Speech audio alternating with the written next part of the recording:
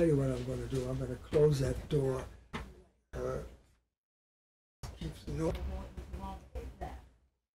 Okay, today is Tuesday, January 20th, and this Today's is Chris, 20th. Right? 20th, Yeah. and this is Chris Payton, and I'm here with Michael Goldsen, and we're checking to see if the recorder's working. Much conversation from that room. It just so happens that there's Kind of a busy day today. it's just right now she's talking to me about it's our accounting, one of our accounting officers. Well, I think we're ready to go. Okay, fine. Well, let me just say that as I look back on when I first saw Johnny, it did before I ever knew him, it was in the early 30s, and I lived in Flatbush, and we used to go to a beach called Manhattan Beach, and they used to play bands. They would have bands come and play weekends, and they had Paul Whiteman there, and the way I deduced it was that I remember Johnny singing, "Bang, bang, here come the British," with the band. And as I recall what he looked like, he was very preppy. And I visualize him wearing saddle shoes and you know, a crew neck sweater with his shirt out. But that's how I remember Johnny. But I had no idea that one day I'd become associated with him. But that's how far back I remember him. And of course, I followed his career from then on. But I first got to know Johnny when Glenn Wallachs, who was head of Capitol Records, created Capitol Records, put together the combination of Johnny and Buddy DeSilva and himself. Glenn was a great organizer, although he was kind of inbred as an organizer, because prior to that time he had started out in Hollywood as a radio repairman. He had a little shop, and then he expanded it, and he finally wound up opening up on the corner of Sunset and Vine Music City, which was a record store. And because he had a liking for electronic things, he decided it'd be a good idea to have a little booth where he could record people. And so that's when he first met Johnny, when Johnny came in and did some demos in his little studio there. And finally, this was during the war, about 1941, there were no major record companies out here. All the companies were back east. There was Decca, there was RCA, there was Columbia, and Warner Bros. Hadn't even started yet. But and there was kind of a little jealousy because there was no record company out in California of note. There were some local record companies, and so Glenn Wallachs and Johnny got together and said, "You know, we ought to start a record company. There's so much talent here, and we don't have any outlet for. We had to go through these New York companies. Decca had a good office here. RCA had an office. Columbia had an office here, and so they finally got together. And they needed some money, a backer, and they got Buddy DeSilva, who was a producer at Paramount Pictures. Now, Buddy had been a very successful Broadway producer. At one time, he had 3 hits running on Broadway at the same time. Forget what they were. Panama Hattie, DuBarry Was a Lady, and one other one. And then he was brought out to California and became a very successful producer of films for Paramount. Well, because of the connection, and Johnny had worked out at Paramount, so he knew Buddy. And so Buddy came in, and I think he put up the municipal fund of $25,000 to start the Don Company. And they were able to finance it through foreign deals, etc. And they got lucky right away.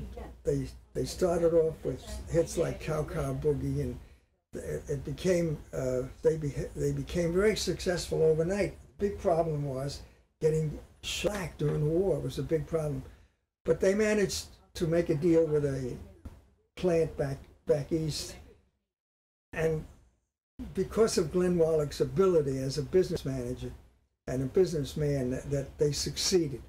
And Johnny went right along. Johnny, I think, was president at one time. So Johnny was handling all the artists. He would pick the artists. Glenn was great at picking people, but not at picking talent. Glenn was what they called, in a friendly way, a square. His taste in music was old-fashioned and whatnot. So it was Johnny's taste that was reflected, and luckily they hired people who were able to continue in the creative end to augment Johnny's taste. Like Johnny brought in Margaret Whiting and Glenn Wallach's, because of his friendship with a man named Carlos Gastel, brought in Nat Cole and Stan Kenton and Peggy Lee. These are all people that were handled by Carlos Gastel. And then they brought in a man named Dave Dexter, who was a well-known jazz writer at the time. And Dave built up the jazz catalog with a lot of great artists, like Nellie Lutcher, and he really helped develop that. So it was a matter of Glenn finding people to do the work, and Johnny at one time was the only one picking the artists, and suddenly they now had a great crew. They picked up a guy named Jim Conklin, who was a good organizer for running the creative end, and Glenn remained head of the administration, and Johnny was was called president at one time. So, well, the funny part of it is that after a while, the routine got a little bit too much for Johnny. He had to okay title pages and everything, and he'd be out playing golf or out at a party the night before, and he couldn't get in the office in time to do the work. And it got piled up so that they realized eventually that Johnny was not going to be able to handle all the work that was piled up, and it was also interfering with his career as a writer and a performer. So somehow or other, they got Johnny to agree to step down as president. I think Glenn Wallach was made president. So, and everybody wanted to know, just about how he felt about it, And so here's a letter that he wrote to me in 1950. And you'll look at the back, and you'll see the irony of the thing.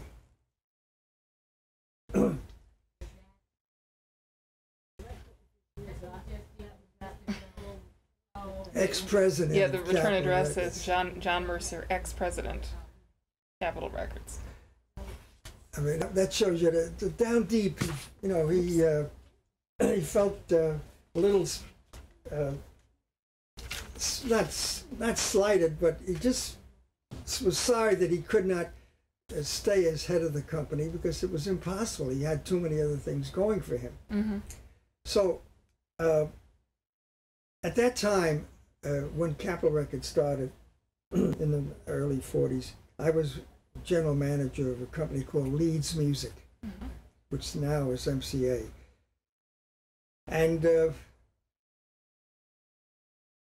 I felt I was limited at Leeds because Lou Levy had made commitments for ownership of different people that were supposed to be sub rosa, and he promised me a percentage, but he couldn't deliver it. It was just impossible. His lawyer said, "Look, you've already promised this guy that, and so I had to think of moving on. Well, Glenn Wallach came to New York on a business trip. At that time, he didn't have an office. He used to deal with Scranton Button Works. They did the pressing of the records in Scranton, Pennsylvania. They became very important in financing, and because they became the outlet for all his record works. So he came to New York, and Dave Dexter, who we hired, has been a personal friend of mine for years. And so he said, look me up. And he didn't know anybody in New York. I took him out to see the bands, and we got very friendly. And then the next trip he came out, he called me again, and then he said to me, what do you think about Capitol Records forming a music publishing company? And I said, well, everybody else is doing it. Decca's done it. You know, I don't see why not Capitol. He says, well, would you be interested in running it? I said, I would if I could become a partner. I said, my next move is going to be in that direction. So he said, well, let me talk to Johnny and Buddy, and I'll get back to you. Well, he didn't, and he said they agreed that we'll make it a four-way split. So he said, when can you start? I said, well, I've got to give him a month notice. So I gave him a notice, and then I would start in September of 1943. And I would open an office in New York and eventually branch out. So he brought me out to California when we made the deal. And I met Johnny and Buddy and Glenn. We went to lunch at Paramount Pictures commissary. And it was, you know, to me it was a wonderful step forward, and I entered a new world because, you know, mingling with people like Johnny Mercer and Buddy DeSilva was quite a treat.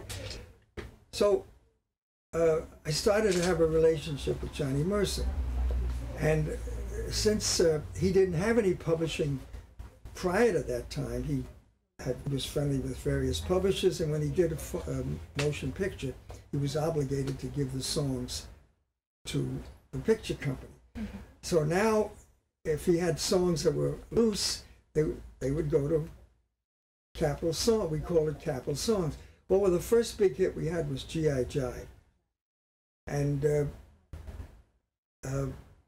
became a big hit on Capitol. And I think Johnny did it himself. And from then on, he did I think it was a radio show at the time, Chesterfield's Supper Hour or something, and he wrote a theme song for the show about cigarettes, you know, and the name of the song was Dream. You know, dream when you're feeling blue, dream, that thing, just watch the smoke rings rise in the air, you'll find your share of happiness there, so dream, dream, dream. It's a very short song, and I heard the song, and I heard about it, and I said, the man that was helping me run the company at the time was his stepson of Buddy DeSilva, Davy Shelley, a terrific guy, a lot of personality, and he was in with everybody in Hollywood, and so he would be a good man for the company. So when I heard about Johnny's song, I heard it, I called him up and I said, gee, Dave, we got to get that song put right in the company, boy. We'll work on it. So he said, well, it's only a theme song. I said, I know, Dave, but it's a great song, regardless whether it's a great song. He says, well, you know, I didn't know whether you wanted it because it was only a theme. I said, oh, God, Davey, whatever you do, I said, get that damn song on a contract. Put Johnny's name on a contract right away. So he did. And I couldn't believe it, but I won't mention the name, but a very important person involved in Capitol and the musical end of it said to me one day, is that true that you're going to publish Dream? I said, yeah. He says, well, you're going to work on it like a #1 song, which means you're going to plug it. I said, yeah, I think it's a great song. He says, boy, I hope you know what you're doing. Now, this guy was very much involved in the song and all, and I couldn't figure out why these guys were so hesitant about this song. I mean, I had some training in the music business, but I had a kind of an instinct about songs, and I felt that this was a surefire hit. So I got it all straightened out. Well, the Pied Pipers recorded it, and everybody in the world recorded the song. You know, it became a tremendous hit, sold over 1 million copies of sheet music. And that was my first, experience with Johnny, or second really, because At that time we had Frank Sinatra did it on Columbia, and the Four Aces did it on Decca.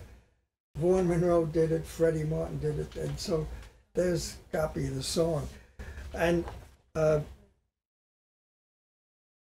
so Johnny felt very good about it because our little company was able to make a national, worldwide hit. If you want to copy us for your archives, you can have it. We love it. So Thank you. that was the beginning. That was the beginning of a great feeling that Johnny and I had together, because I was able to take a song of his and make it a worldwide hit. It was a tremendous, tremendous hit. So from then on, we worked together. There's a song he wrote called Duration Blues.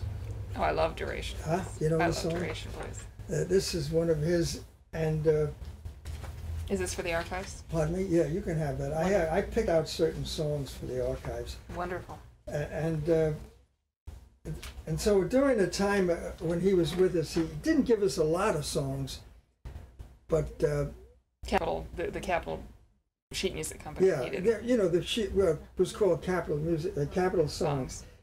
But did you get Strip Polka? no, Strip Polka was.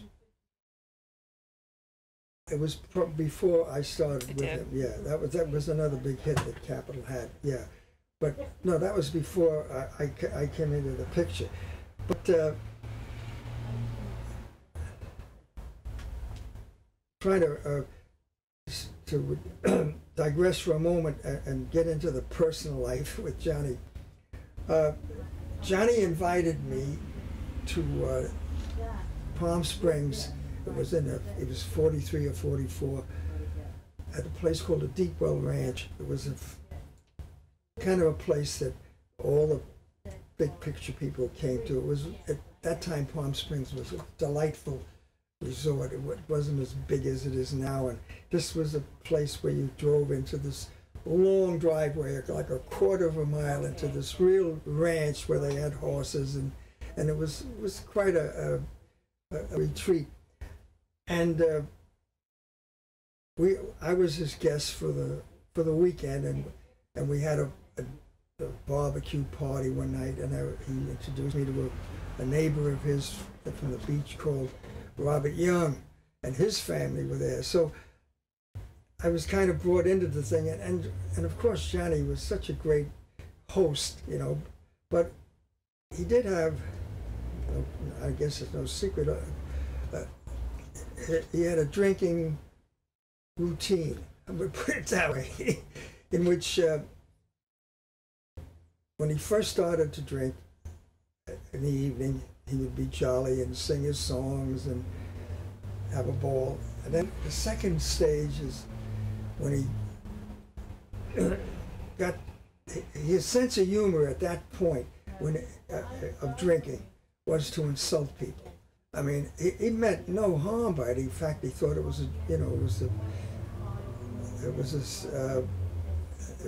his sense of humor. Mm-hmm. And of course some people didn't understand it and took umbrage at it, but most of those who were friendly with Johnny knew that that was just Johnny. It was his way of being funny. Mm-hmm.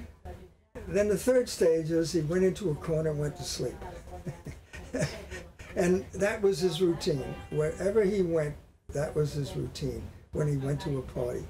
So then another year later, he had a house at the beach. It was called Broad Beach. It's called Trancas, and it's a section off the Pacific Coast Highway, on a side road between the highway and the ocean. Mm-hmm. There's a road that goes down, and then there's a group of houses, and these were very expensive beach houses, and the elite of Hollywood lived there. And so I was invited down for the day. And I got there about 11 o'clock, and Johnny and I went on the beach. We threw a ball around or something, and we horsed around and went for a swim, and came 1 o'clock and no mention of lunch, and 2 o'clock, no mention of lunch. And I'm starved, you know, I hadn't had anything since early morning. So Johnny was in the house, and he said, "You want me to fix you some gumbo?" I said, "Oh, Johnny, I'd love it." I was really starved. So he fixed me a pot of, he had a pot of gumbo, you know, that was prepared, and he just heated it up, and I had some gumbo. Then we spent the rest of the day horsing around, and came nightfall. He invited Robert Young and his family over for drinks, and they started to drink. I wasn't good at that, but I just kind of joined in socially. And it was 8 o'clock, no mention of dinner. 9 o'clock, 10 o'clock, no mention of dinner. Finally, at midnight, these folks are drinking, and Robert Young said to his wife, mentioning his mother-in-law, can Susie fix us some ham hocks and beans? So she went next door and fixed up a pot of ham hocks and beans, and that was our dinner about 1 o'clock in the morning.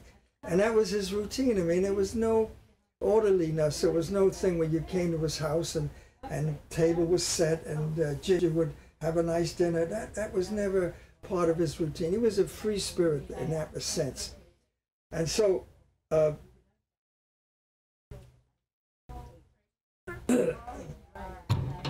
so about 1950,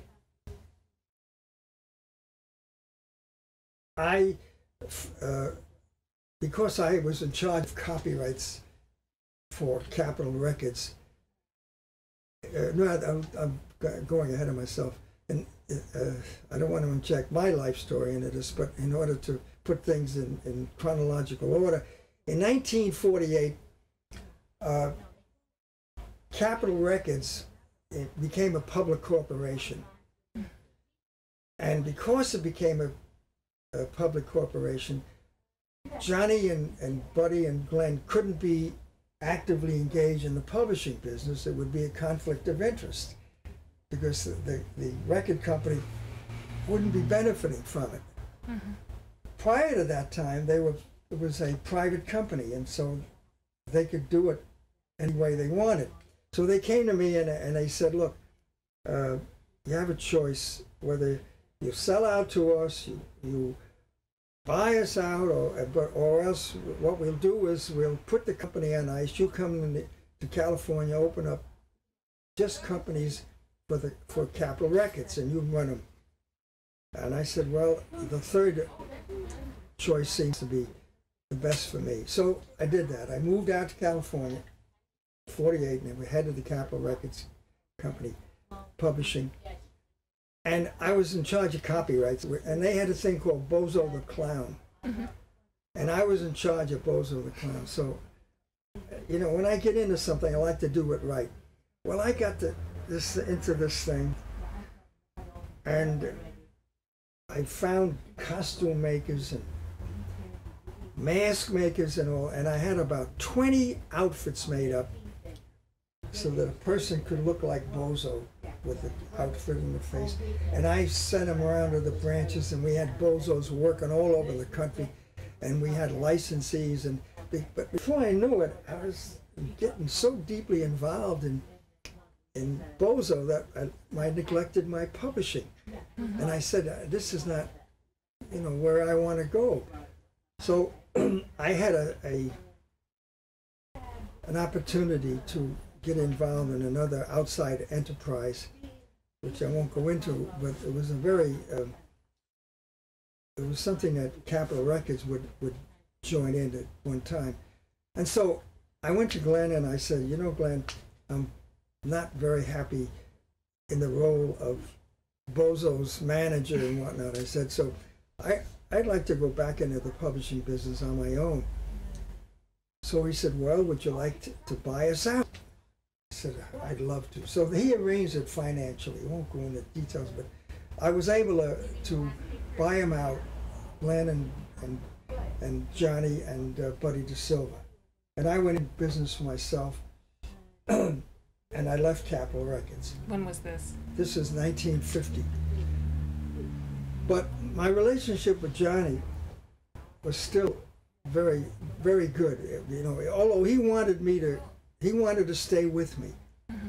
And I didn't want to stay with him for one main reason, and that is because he did a lot of picture work. I couldn't get those songs. If he wrote a song for a picture, he couldn't give it to me. So I'd be sitting there, you know, waiting, and people, songwriters would say, well, that's Johnny's firm, you know. He's not going to give any attention to outside songs. He's going to, and here I'd be sitting there waiting for him to write me an independent song when he'd be tied up with very lucrative deals for picture songs.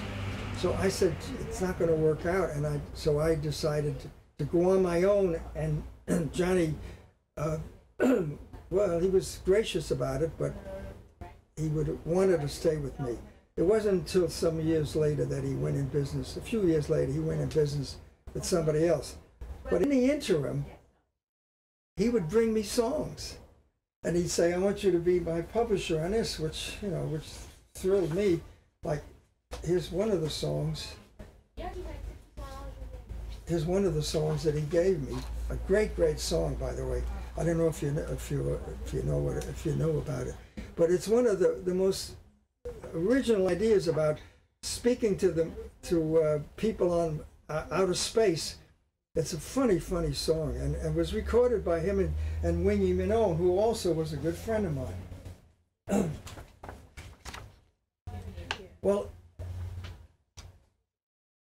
so around 1950, before I left Capitol Records, early in 1950, we had a man in France who represented Capitol Records, and I had met him, and I said, his name is Serge Goldsen. I said, you know, Serge, I said, you're able to hear a lot of good French songs, and I love French pop songs. If you hear of anything, send it to me. Maybe I can get the rights to the United States.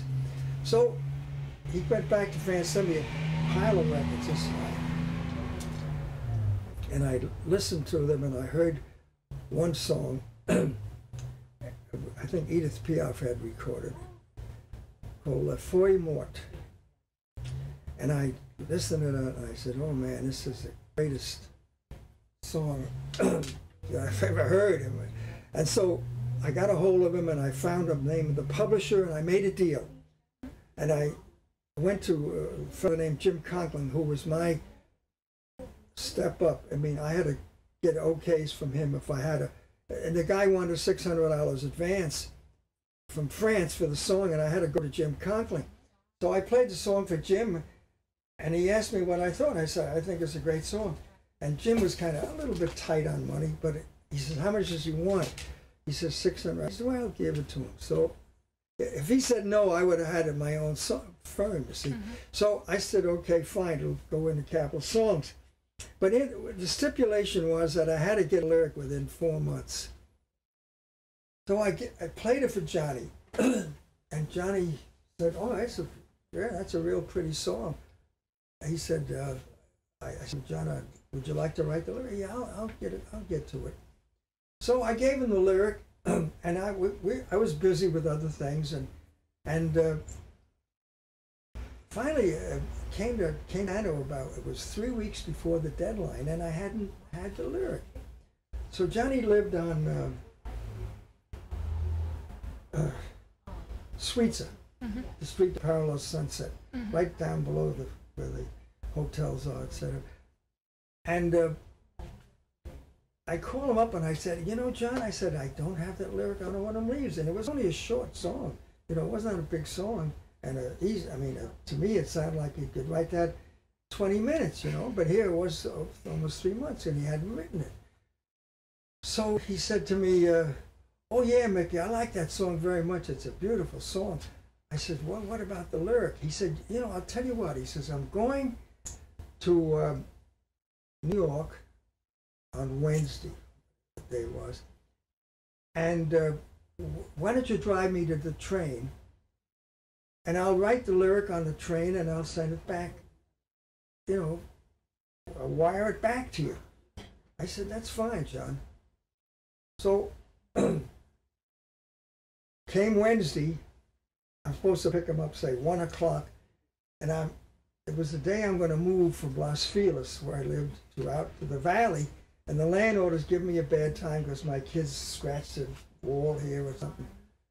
And so I had to deal with this man, and I had to go pick up Johnny, take him to the train. So I was about 10 minutes late or so, getting to his house. So I drove up to his house, and I see him sitting on the steps of his house. And I walked up, I said, gee, John, I'm awful sorry, I'm late. I said, I got involved with the damn landlord. I said, but, you know, we got plenty of time to make it. He said, yeah, well, I didn't, you know if something happened or so. He says, so while I was waiting, I wrote the lyric. Here it is. Here it took him 3... You want to change I need to change the tape. Okay, we're back on again. So here it was. He had the lyric for 3 months and nothing happened. And the day I'm supposed to pick him up to New York, but because I was late, he wrote the lyric, and he wrote it on the back of an envelope or something. And as I'm driving, he read it to me, and tears came to my eyes. It was just such a great lyric. Those sunburned hands I love to hold. You know, things, everything about that lyric was just so merciless. You know, well, I took it to record companies, and they grabbed Dave Kapp, who was head of Decca at the time. When he heard the song, he said to me, you know, Mickey, I'm gonna make this song a dozen times. I'll give it to everybody that's on the label. And strangely enough, he never did have a big hit with it. He gave it to Crosby and everybody. But a few years later, when he went in business for himself, he gave it to Roger Wagner. It was Kapp Records. And that became a big smash. I think that became the biggest record without the lyric. It was just, you know, it was an instrumental. So Johnny came to me one day, a few years later, and he said, you know something, Mickey? He said, Autumn Leaves is the biggest income song I have ever had. And I only wrote the lyric to it, and I only collect in the United States and England. That's how big the song was. He says, I owe you a hit, which he never did make good on. But that was what happened on that song. Of course, you know, it's become a tremendous standard. So the same publisher had another song I liked called, it was called, one time, it was called Le Chevalier de Paris. And this was also a Edith Piaf record. And it was a thing with verses and chorus. And to me, it felt like a great song. And at that time, I was friendly with another big writer that I won't mention his name, but so I went to him with the song, and I said, "This is a great song, you know." So the guy took the song, and he only wrote the chorus. The chorus, and the song went da da da da da. And now he wrote, "When I dance with you, and you're in my arms." You know, I said to him, you know, I said, that doesn't feel important enough for this kind of a song to write about when you're in my arms. So the guy took offense at that, and he said to me, well, if you want an important lyric, get an important writer. So I said, myself, I think I will. So I went to Johnny with the song, and I got him a translation of it. And he looked at it and listened. Geez, I love this thing. He said, I really feel it. And he went over the lyric with me, you know, the French translation. And then 3 days later, he came back with a male lyric, 3 verses and 3 choruses, and a female lyric, 3 verses and 3 choruses. And when I showed this song around, everybody that I showed to, you know, couldn't wait to to give it to an important artist. And of course, the artists that we got on the thing were just tremendous, you know, including Sinatra, people like that. It was such a dramatic song. As a matter of fact, Alan Sherman, who was a satirist, if you know who he is, Sure, I do. was on a program I happened to be watching, and they were talking about lyric writers. And he said to me, he said, Johnny Mercer, who wrote When the World Was Young, is one of America's greatest poets. He said that was what he said about him. You can have a copy if you wish. Let me ask you something. Yeah. About this. This is one of my favorites too. Yeah. Did you ask him to write a female lyric, or did he just do that on his own? He did it on his own. Was it common? We've noticed that for several of his songs, Have You Got Any Castles, Baby, one of his earlier songs, has the boys' version, a girl's version. Yeah.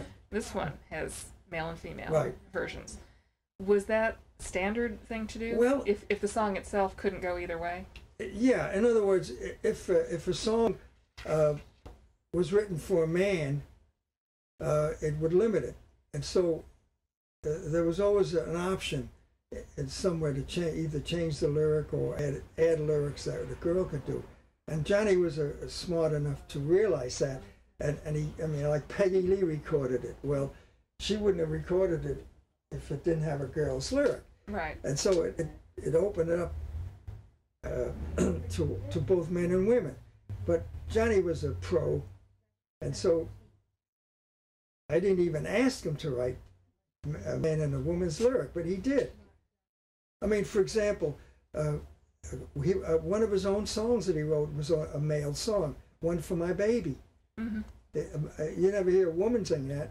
But actually, Margaret Whiting does a marvelous job with it. Well, she could probably figure a way to get around it. And I guess women do it, but Johnny was smart enough to do that, you know. One other thing that we think that we've noticed over the years when people ask questions and we pull the sheet music out and we show them various things, he seemed to do the women's point of view awfully well. And his women have real style with the way they express. I mean, you would expect they would anyway, because any of his voices in lyrics would have style, because he did. Did anybody ever comment on that, or have you heard anything? No, not to the extent that he wrote well for women. I mean, he just wrote well. Yes. You see, and when you come to think of it, and I've been thinking about it lately, is this, that Johnny was an amazing writer in this respect. He wrote lyrics. He wrote one of the great instrumental lyrics on Satin Doll. Yes. Or he did Aurora Borealis. The lips are like a red and ruby chalice. Is that Midnight Sun? Yeah, that was. I can't remember which title that goes with. Yeah, I got it here somewhere. And so he wrote for Duke Ellington, or for Benny Carter in that case. He wrote for Jerome Kern. He wrote for Hoagie Carmichael, wrote a Southern type song. He wrote with Harold Arlen. He wrote with Rimsky-Korsakov. He came to me one day and he said, you know, Mickey, there was a certain songwriter that he wasn't jealous of him or anything, but it rubbed him the wrong way that the guy had taken a PD song and put a lyric to it, had a hit out of it. Mm-hmm. And so he said to me, you know, he says, I'm going to do the same thing. He wrote a lyric to Song of India.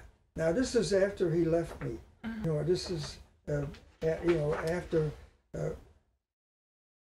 this is 1953. Which was so nice of him. I had this little publishing company struggling to make it. And here's Johnny Mercer comes in and said, would you publish Song of India? I said, would I? And he wrote this incredible lyric. And to this day, I mean, Frankie Lane called me about, a year ago, he just re-recorded. He says, Mickey, this is the greatest lyric I've ever written. He says, I do it in clubs. People go out of their minds. He says, it's tremendous. So he says, I'm tired of this guy writing public domain songs. He says, you can publish it. So he gave me the song, and And it was the song was so long, and it took 3-4 minutes to sing it. So you just can't go to an artist, and ask him to record a song because it was such a uncommercial at that time. Well, I went to Dave Kapp, who was then head of RCA. He had gone from somehow or other he wound up at RCA Records. And I said, Dave, I said, I got a song that I'm going to play for you that I hesitate about it because I can't say it's commercial. I said, but it's by Johnny Mercer and Rimsky-Korsakov. He says, well, then I got to hear it. So I played him a demo of the singers, and he listened to it, and he looked at the lyric, and he said to me, Mickey, he said, I wouldn't be worth being in the music business if I didn't record this song. He says, this is a classic. He says, I'm going to give you Mario Lanza. Well, for a little publisher, walking in off the street with a song to get Mario Lanza, but I had a good relationship with people. And when I told Johnny, he was thrilled. And of course, it's become a classic. And so, but the thing about it was that Johnny was grateful to me, and he kept bringing me songs. I brought him a song, which she recorded, and he fixed up the lyrics a little bit. But he and Nat recorded it. It was I love that recording. It was, and I've coincidentally, I was a co-writer on the song. But this is when I. What is the story on this? This is Save the Bones for Henry Jones. Well, actually, the story is Danny Barker was a guitarist, played in jazz bands and whatnot, and he was married to a singer called Blue Lou Barker, who was a blues singer at the time. And he was friendly with me, came up my office in New York, and I had a good relationship with Danny Barker. And he said, there's a guy that comes around in Harlem, where he lived, and we stand around on a corner, and everybody goes out to dinner and leaves this poor guy alone. And the guy happened to be a fighter. Henry Jones was a heavyweight boxer. I used to see him fight on television. And so everybody would go off and leave him alone. And as they went away, he said, save the bones for Henry Jones, because Henry don't eat no meat. Well, it got to be a catchphrase, because, it got to be, so Danny Barker wrote this. He brought me the idea, and we sat down and we put the thing together. Made it into a song. And when I heard it, I flipped out. I said, this is, so wonderful, about a party and all. And so I sent it out to Johnny. And next thing I know, Johnny and Nat recorded it. And Johnny added one line to it. Henry don't eat no meat. He's an egg man. Yes. That was Johnny's contribution. So that was the story of that song. Well, they seem to have a wonderful time recording it. Yeah, they must. Yeah, it was a great thing. Well, during this period where after I left Johnny, in 1959, I bought a house down at Lido Isle. You know Lido Isle by any chance? No, but I've heard of it. I'm going down tomorrow to Newport Beach to talk with somebody. I still have a house down there. I heard it's beautiful. Yeah, and so I bought a house down there, and Johnny had a house down there. I knew about that, but that wasn't the reason I bought the house, because I had been going down with my family. We'd rent a place for a couple of weeks during the summer, and I decided that I love boating. So, and I have friends down there. Axel Stordahl had a boat. Carlos Gastel was Matt's manager. He had a boat down there. So I bought this house in '59, and Johnny lived on Corone, and I lived on Oviedo. That's KLMNO, 5 blocks away. And so we became, very friendly, because we still, we still had good feelings towards each other. And there were a couple of stories that kind of show you what kind of a guy he was. He had a little dog, a little beagle called Tippy. And he loved the dog. He loved it. He used to walk around.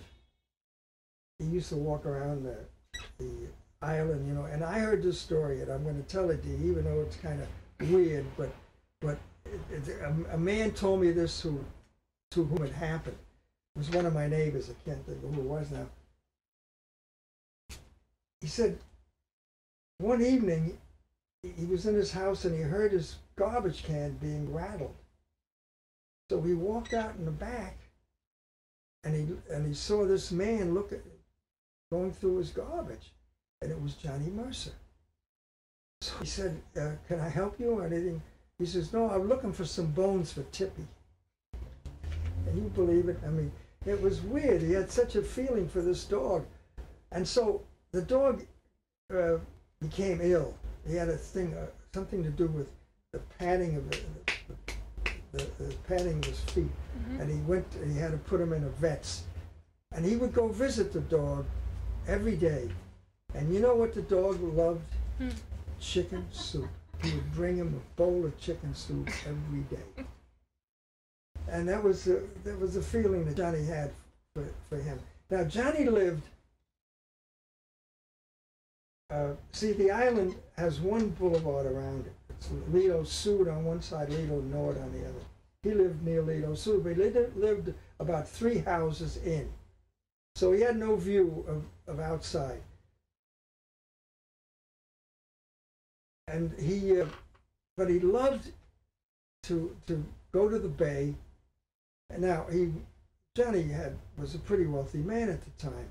He drove an ordinary car. He drove a convertible Chevy or something, and he had an inner tube tire, and he'd walk out to this dock on the end of Corone, because right at Corone, if you went out to the beach, you cross the street, and then there was one line of houses, and there was a walkway. It was like a little park and a walkway to the dock, and he would go out to the dock with his tube, and he'd swim off the dock with the tube. He'd paddle around the tube. Here's a guy, a multi-millionaire, and he's sitting out there with a tire tube. This kind of guy he was.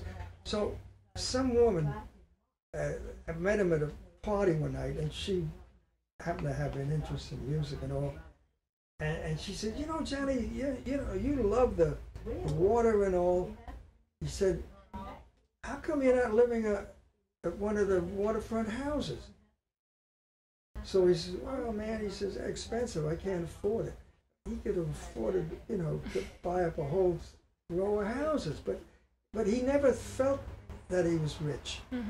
He was very modest about that. He didn't live according to his income. He just lived according to his taste. If he wanted something, he bought it. So it was that kind of a guy. Well, there again, one night, we're invited to go to his house for dinner. So we went over there, my wife and I, and funny thing about it, I don't recall Jeff and Mandy being around at all. Maybe at that time they started their own lives. But when was this? Well, it had to be in the 60s, early 60s. And so we went over there one night, and by the way, the house was sold to a friend of my daughter's. My daughter lives on Lido Isle, right across from where we have a house. And so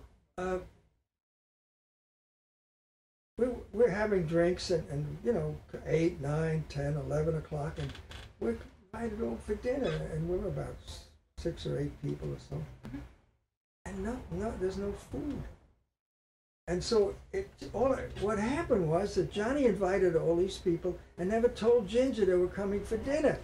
So Ginger didn't have any dinner prepared.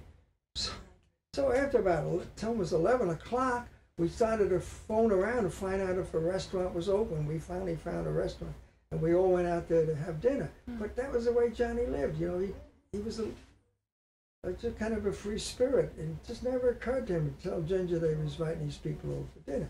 So we had a nice relationship at that time, while he lived there. Then I got to go back to a time, I guess it was around 46 or 47. And Johnny used to come to New York. He had an apartment there, and he used to love to hang around with the boys. You know, so one night I had an appointment with a man from head of RCA, a guy named Herb Handler, and we were going to go to the Waldorf Astoria Starlight Room, where Xavier Cugat was playing, and the girl singing. I think of her name. I think her last name was Warren. And so I didn't have the date with this fellow until like 10 o'clock or so, for the 10 o'clock show at the Waldorf. So I went to dinner with Johnny, and he had a few drinks and all. And then he said, we all said, let's go up to hear Louis Armstrong. He was working at one of the clubs right on Broadway. At that time, there was a club that used to have bands, and it was not a very elegant room. It was just a big open room with a bar and tables and all.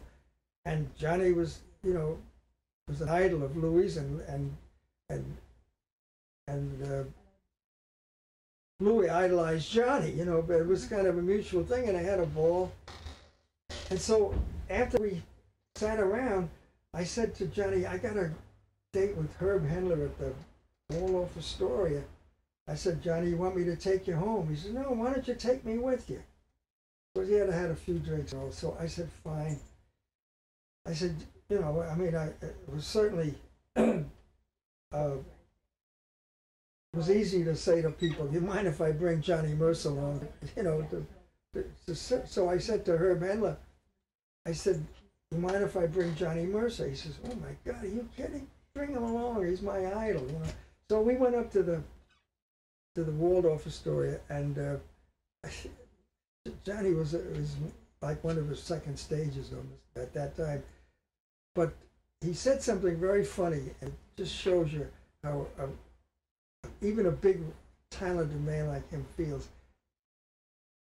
Cugat was playing medleys of Jerome Kern and Gershwin and all. And Johnny turns to us and he says, why doesn't he play some of the new standards? He was dying because they weren't playing his songs. Mm-hmm. But Cugat was the kind of a guy that played that kind of music. He did, Johnny's songs were pop tunes, mm-hmm. and he was playing show tunes and picture tunes and all. But he, inwardly he said, why aren't they playing my songs? Why aren't they playing the new standards? So it was quite an evening. Johnny was at his best and worst that night. In fact, Herb Handler says after it was over, he says, I just wonder if I should have said no when you asked him to come along. Well, how much trouble, if any, did his Pardon me? When he drank, and you're not the first person who's told us this, he tended to get insulting. Yeah. And how much of a handicap was that? Pardon me? How much of a handicap was that, or how did that? No, people accepted it. They did? I mean, like, for example, I wrote this down because I'll never forget this. We went out one night with Philippa and Bill Goodwin. Bill Goodwin was a big announcer and actor at the time, a wonderful man. And Philippa was the sweetest woman. And they were very close to Johnny. And Johnny is in a stage once came up to Bill Goodwin and he said to him, he says, Bill, you're a bum. He says, I don't know how a nice person like Philippa ever married you. Something like that. Well, he thought it was funny, to say something like that. Well, poor Bill Goodwin felt like this, Sure. And the next day, Ginger was calling up, apologizing to Johnny, but that was Johnny, you had to accept him because he didn't mean any harm by it. He just did it, Did anyone ever suggest that maybe he not drink so much? No, because I guess it was hard to tell Johnny something like that, but he did have a problem. Let's face it, he did have a problem. I went to his house one time. This is in the late 50s, early 60s, and this is when he lived in Bel Air. Mm-hmm. I forget whether it was Bellagio Road or one of Chalon. Is it Bellagio Road? No, Chalon. Chalon Road, right on the golf course. And he had a studio a little a room that he uses had a piano, and he had things stuck on the wall and all. And he had a lyric stuck up with a pin in it. And it said, "You can't win them all." And I looked at the lyric. I said, "What this?" He says, "That's the lyric that they turned down on Shadow of Your Smile." And he had it stuck up there. You know, he says, "You can't win them all." And that's so true, because I used to say, you know, a guy like Johnny Mercer is such a big guy. And let's compare him to Picasso. If Picasso signed a menu and just put a caricature, it's worth $100,000. You know, no matter what he did, it's worth a fortune. But a songwriter, if Johnny writes a flop, it's nothing. You're not worth a dime. I can show you some songs that he wrote that never made it. Mm-hmm. But a songwriter, you know, has to live and die on his hits, not on his flops. Picasso can make a lousy painting. It's worth millions. There's no such thing as a lousy Picasso painting. Mm-hmm. But there is such a thing as a unsuccessful Johnny Mercer lyric. So there was that kind of a difference between the two arts.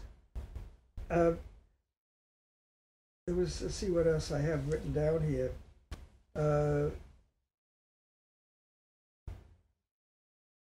Let's see.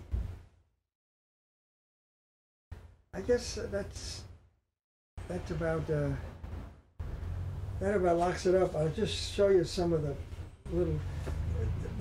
This is a picture taken about 48 or 49 at Capitol Records, in the lounge of Capitol Records, and as you can see, there's Johnny and Nat Cole. Mm-hmm. And this guy, Fred Huddleston, is one of the members of the Pied Pipers, and the four of us sitting in this little room, I think like a little lounge room. Mm-hmm. And one day at Lido, I know Johnny came up to me and he said, "Gee, Ginger and I thought you'd like to have this picture for your collection." So that was taken at Lido then? It was taken at Lido. Isn't that wonderful? I mean, the guy was so gracious. Well, I guess, I could think of some more things, but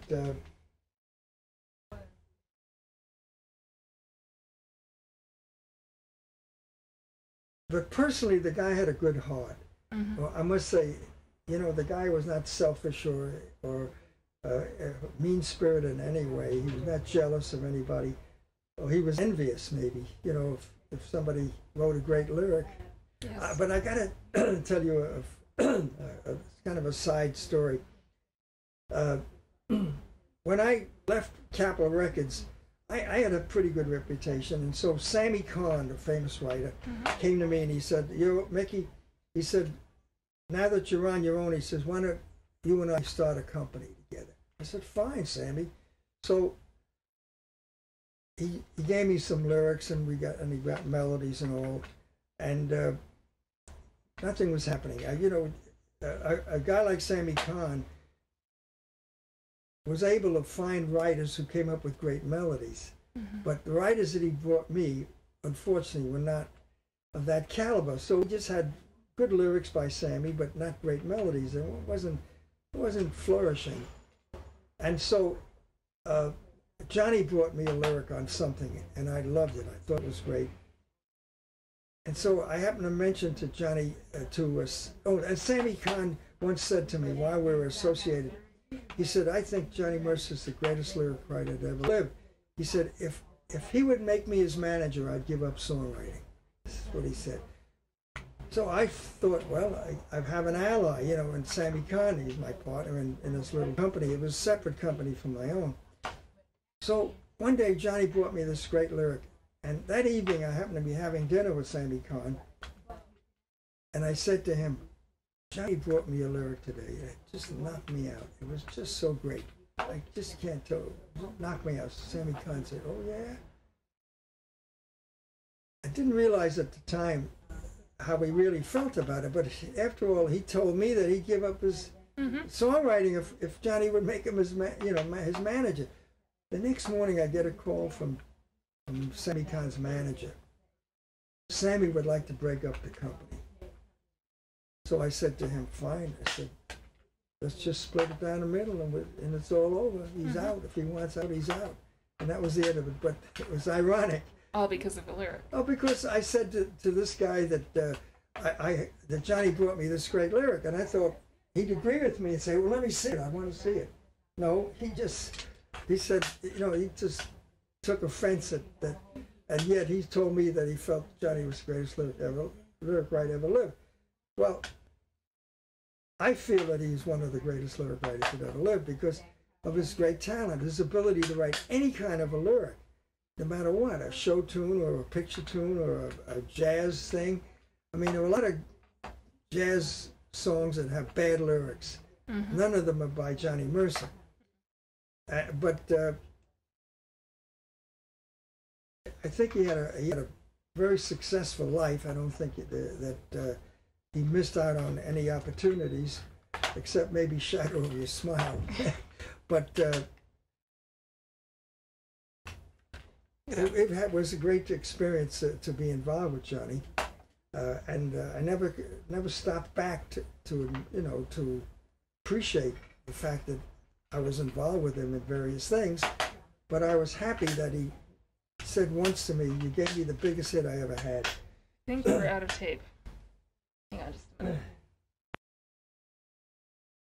minute. Okay, the greatest hit. Pardon me? You said that he thanked you for giving him the greatest hit.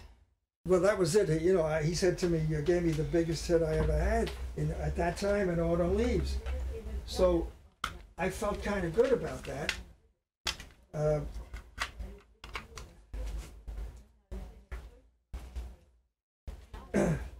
And of course, people to this day, tell me that about When the World Was Young, what a great lyric it is. Oh, it's beautiful. It's just gorgeous. So,